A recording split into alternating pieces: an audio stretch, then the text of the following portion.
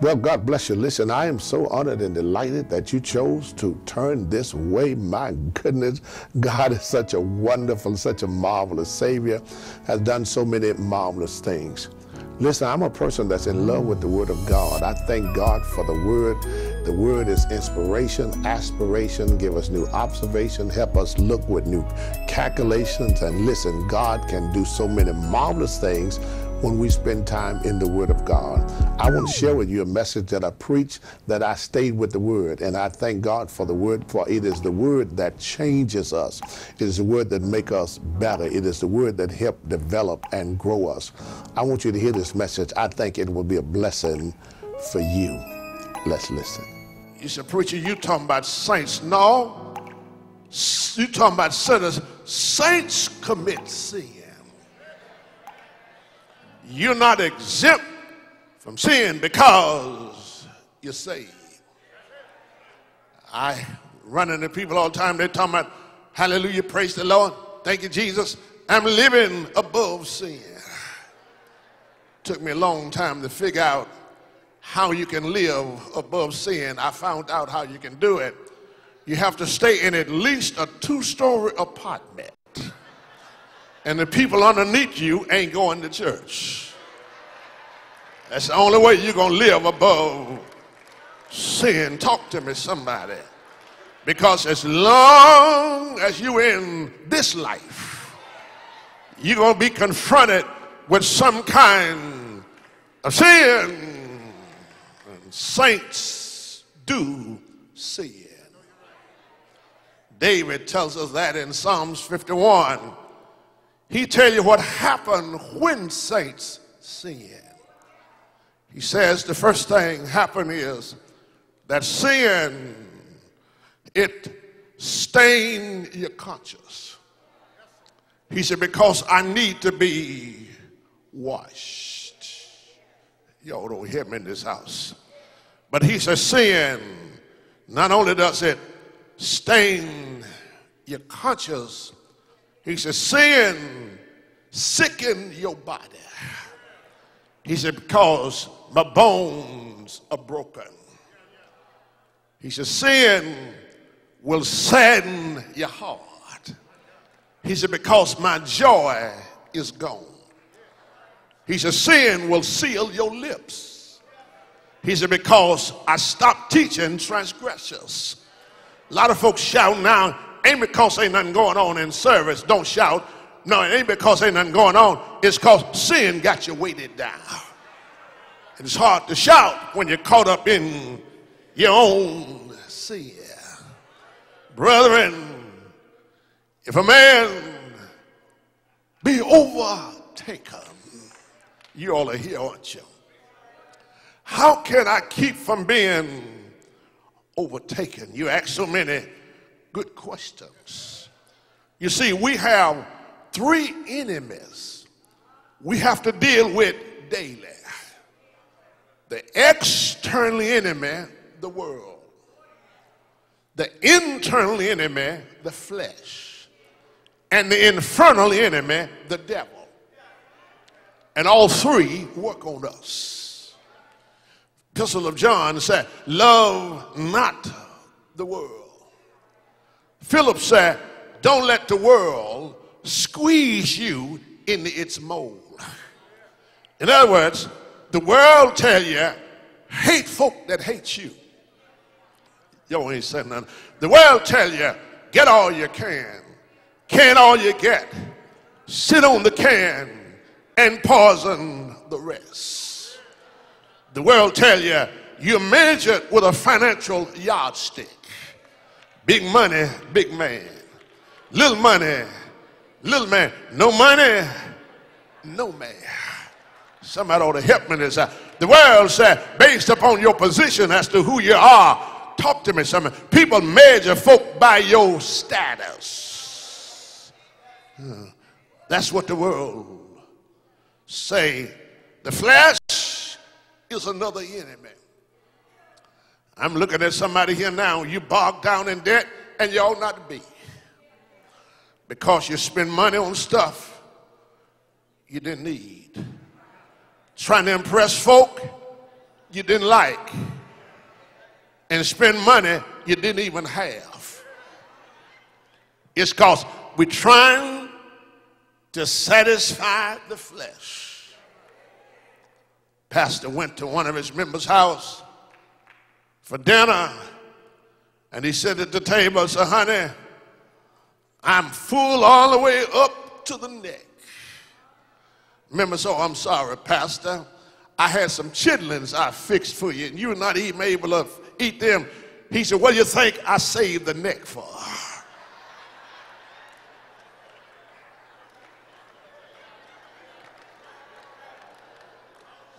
We ain't never satisfied. You leave a car lot, just bought a brand new car, and on the way to the house, you see another one. So, boy, why I didn't get this one? You leave wedding, just marched down the aisle and got married. And while you're sitting in the wedding, you spot somebody. You say, "Oh my goodness, I made a mistake. I'm doing this too soon." Flesh ain't never satisfied. That's what the Lord said. You must learn how to deny yourself. Because everything we do got self written on it. We shop for self. We eat for self. We sleep for self. We work for self. But self is one of your great enemies. The Lord said, if you're going to follow me, you must deny yourself. The world is our enemy. The flesh is our enemy. But the devil is our enemy. One thing the devil always do, he try to make you believe he does not exist. If he can convince you that there is no devil, he already got an upper hand on you. He always saying nothing in this house.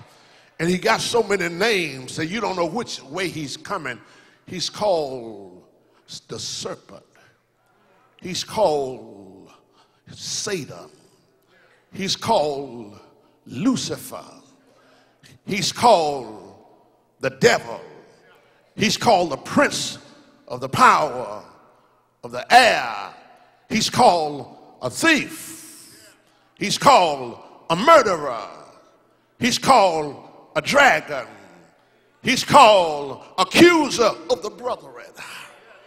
Preach from Ray. He got so many different names. You don't know which way he's coming, and he always know how to get you out of your comfort zone. Yeah, I mean, you ain't got to go far. You can start in Genesis. In Genesis 3:1, watch what the Bible said. And the serpent said unto the woman. You say, I don't see nothing wrong with that. Well, here it is. You see, the devil approached the woman with her emotions. He approached the man. He approached the woman with her reason. He approached the man with his emotions. See, woman make decisions based upon the reasons, how she feel. Man make decisions based upon emotions. On reason, what he sees, she make hers upon how she feel. And the devil switched it.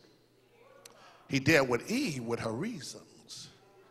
He dealt with Adam with his emotions. When y'all look at me that way strange, I have to take a few moments because y'all be saying he's a showmanist. Let me see if I can show you another way. When I was young, going to school and be walking with little girls down the road, girls would always take their books and hold them in their chest while they was walking down the road. She's feeling what she's carrying. Man would walk down, boys with his books on his side swinging on. That ain't enough. Man get ready to kiss his wife. He kisses her with his eyes wide open. He want to see.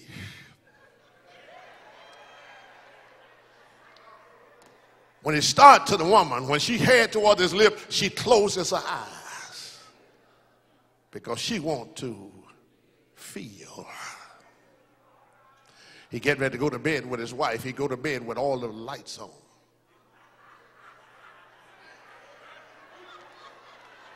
But when she get ready to go to bed with him, first thing she do is say, baby, turn off the lights. I told you I know how to get y'all off from me. She make decisions based upon how she feel. He make decisions based upon what he see. Man get ready to buy a suit. He call ahead to the store. So you have a brown suit, 46 long. He walk in, 10 minutes, he got the suit gone.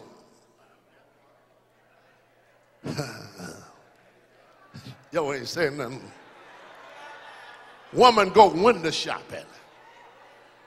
And she got to try on every dress. And got to fit it, walk around in the store switching it and standing up in chairs. And because she want to feel what she's doing. The devil knew if he switches it and gets you out of your comfort zone, he got you where he wants you. Ephesians 6:11, put on the whole armor of God that you may be able to stand against the wiles. The Greek word is methodeia. It's where we get our English word method, which means Satan come with his methods. He come organized. He used the same trick bags in Genesis he used right now. The lust of the eye, the lust of the flesh, and the pride of life. He has not changed it since Genesis. You know why he hadn't changed it? It's still working. Lust of the eye says see something. The lust of the flesh said get something. The pride of life said be something. 2 Corinthians 2:11, be not ignorant of Satan's device. The Greek word is noema. Where you get the word noeo, where you get the root word nous, which means mind. The devil like to play with your mind. And can I tell you, you win or lose in your mind. If you don't think you can make it, honey, you can't make it. If you think you are defeated, you are defeated. If you think somebody talking about you, I don't care how they tell you, you ain't gonna hear nothing because your mind said they are. Y'all ain't saying nothing. It's in your mind. Devil know if he gets you in the mind, he got you where he wants you to be. The devil also know that you're running for the Lord. But he also know that if he can discourage you, you're already defeated. His greatest tool is the tool of discouragement. The devil tell you, don't nobody like you. And you start having pity parties with yourself. But can I throw this in free? Don't care who don't like you, just make sure you like them. Don't let what other folk think mess you up. Never let people park on your brains and they're not paying any rent.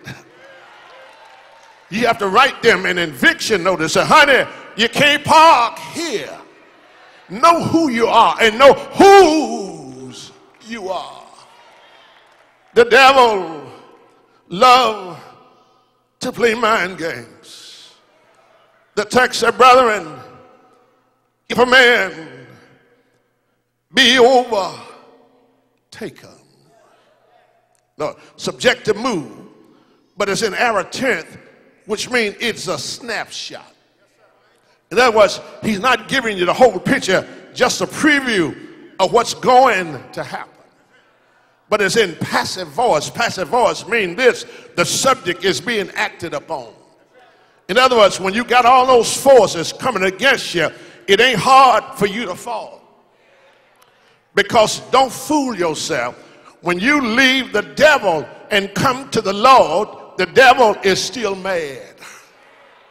Y'all ain't saying nothing. The devil don't appreciate you switching masters. Don't think the devil gonna pat you on the back and say, good fella, man, God bless you. No, he gonna do everything he can to try to get you down. And he wait until you're vulnerable. Here is how he do that. He watch you in church. used to be sitting on the front. Hallelujah. Praise the Lord. Thank you, Jesus. He watched when you start backing some seats up. So the devil knows something going on with you. He wait until you get to the back seats. Then he go home with you. And notice you used to get on your knees and pray before you went to bed. Now you just jump up in the bed. Used to be a faithful choir member. Now you hung your robe up and you criticize everybody else that's singing. Devil said, Notice you used to listen to the sermon. Now you play with your cell phone when the sermon's going. Devil said, Then he launches his great attack on you because he knows you ain't got enough strength to fight back. Your faith grips start loosening up. Am I doing all right, y'all? Because can I tell you, you ain't gonna have no faith if you ain't got no word. Romans 10:17 says, faith come by hearing, and hearing come through by the word of God. The devil wait until you get weak, and he launches his great attack. Then he starts using you as an agent. You start criticizing the church. Start criticizing people that go to church. You know why? Because misery, it loves company. Hurting people hurt people. He said, brethren, if a man be overtaken in a fault, watch what it said. Ye which are spiritual. Notice, he did not say ye which are preachers. Notice, he did not say ye which are deacons. Notice, he did not say ye which are missionaries. Or ye which are Sunday school teachers. He said, but ye which are spiritual. Let me tell you why. Preachers ought to be spiritual, but all of them ain't. Deacons should be spiritual, but all of them are not. Missionaries ought to be spiritual, but many of them are not. You see, if you ain't never done nothing wrong, you don't know how to forgive folk. I don't like being around people ain't got no dirt on them. Y'all ain't saying nothing. I want to hang around people got a little dirt on them because they understand how to deal with dirty situations. Pastor had some of his deacons, they were going to talk to a brother that had made a terrible mistake. And he asked all the deacons, said, brethren, would any one of you all have done that? All of them said, all but one said, oh, no, sir, you'll never catch me doing that. Asked one deacon, he was trying to figure out what deacon he was going to take with him, wasn't going to take but one. He asked another deacon, said, I ain't sure, Reverend. If I was in the same shape he's in, I don't know what I'd do. He said, I want you to go with me. I wish y'all would see how y'all looking at me. You see, if you've been holy all your life, you don't know how to relate to somebody that has fallen. And sometimes real holy folk don't know how to forgive people. You holy at 60, but the Lord remember when you were 16. Y'all don't like that. Thank God for where you are. And sometimes you ain't holy, you just sick. It ain't because you ain't. It's because you can't.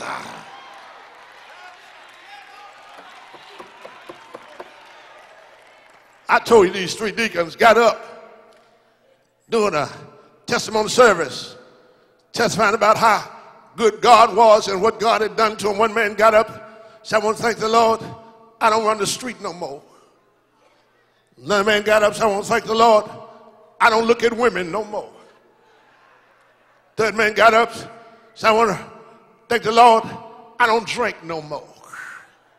Pastor got up behind him and said, God bless y'all, brother, that's so wonderful. He said, but Thomas, you don't run the street no more, you're in a wheelchair. See, Brother Smith, the reason you ain't looking at women no more, you're blind. See, Brother James, the reason you ain't drinking no more, you got cirrhosis of the liver. See, y'all ain't holy. See, y'all sick. He said, ye which are spiritual. Now watch, in verse 6, chapter 6, he says, spiritual, but then, Lord, in chapter 5, verse 22, he give you how to be spiritual. He said, the fruit of the Spirit is love. Lord, in other words, you got to have a special love, Lord, to help a brother that has fallen. Lord, you got to have a special love for God, because whenever you see a brother that's stumbling along the way, if you got good sense, you'll say, without the grace of God, there go I. And let me just throw this in for free before I go on and leave. Stop trying to explain to people when you have messed up. Stop trying to convince them what you did. You see, your friends don't need an explanation, and your enemies don't deserve one. I'm preaching, y'all just ain't saying nothing. Yeah, he said, ye which are spiritual. Lord, he said, a spiritual person, they have the fruit of the Spirit. And one is that of love. Shout love one time. Love, if it's a song, you ought to sing it. Love, if it's a bell, you ought to ring it. Love, if it's advice, you ought to heed it. Love, if it's a race, you ought to go on and run it. If love is advice, then you ought to heed it. The Bible said in 1 Corinthians 13, said love suffers long. Have I got a witness? It said love is kind. It said love is patient. And watch what it said. Love thinketh no evil. Love believeth no evil. Love does not behave itself unseemingly. Shake hands with somebody just for a moment. This is just a break, and ask them, say, do you really love me? I wish I had some help in this house. Yeah, shake hands on the other side. Some of y'all didn't move. I need lightning to strike y'all. Shake hands on the other hand. Say, neighbor, I need to know, do you have love in your heart for your fellow man? Do I have a witness? He said, ye which are spiritual. Watch what it said. Restore. The word restore comes from the word meaning to mend. Here it is. It's like a man breaking his arm. When he break his arm, he don't cut the arm off. No, he mend the arm back together. Learn, when a brother or sister fall in the body of Christ, you don't cut them off from the family. Have I got any help in this house? You bring them back in the fold. Somebody ought to talk to me, somebody. You don't point to them and talk about how wrong they've been, how many mistakes they made. They already know that. You ain't got to convince them of the sins they committed. Their sin haunt them every day of their lives. But when you got your bedside... Well, God bless you. God bless you. God bless you. I hope you enjoyed this message as well as I did preaching. There's some sermons that I just enjoy preaching. And this is one of those messages that I enjoyed, that the Lord allowed me to share this message, and I thank God for it. I want you to have a copy of this message. This is another keepsake. I want you to have this message. You can get it not just for yourself, but you have some friends that need to hear this. Get it, send it to them. Let it be a blessing for them. They will cherish the sermon. They will cherish you and appreciate you for putting this in their hands. Get this message. You can call 1-800-375-4007 or write to God is Good Ministry, 2237 South Parkway, East Memphis, Tennessee, zip 38114, or go to godisgoodministry.net, and we will be sure to get this message right back to you. It's a keepsake. You want to have this message to share with your friends, your family, your well-wishers. And then I'd love for you, if you think well of it, to partner with the Salem, the God is Good Ministry. I want you to be a partner with us. Help us share the gospel, spread it across the nation, across the globe. If it has blessed you, I think it will bless somebody else. You can share with us by sending whatever donation you would love to send, $5, $10, $20, $100, $1,000, whatever you're led to do. Don't procrastinate. Don't say, I'm going to do it tomorrow, because tomorrow never comes. Sit down right now. Write a check out right now and send it to God is Good Ministry. You say, I hear people across the globe, across the nation, so they enjoy the telecast, enjoy hearing it. Well, it's not free. It costs something to go into the airways to share the gospel. You can help get it where it needs to go. Do that for us right now. Thank you so much. And remember this, God is good. You got it all the time.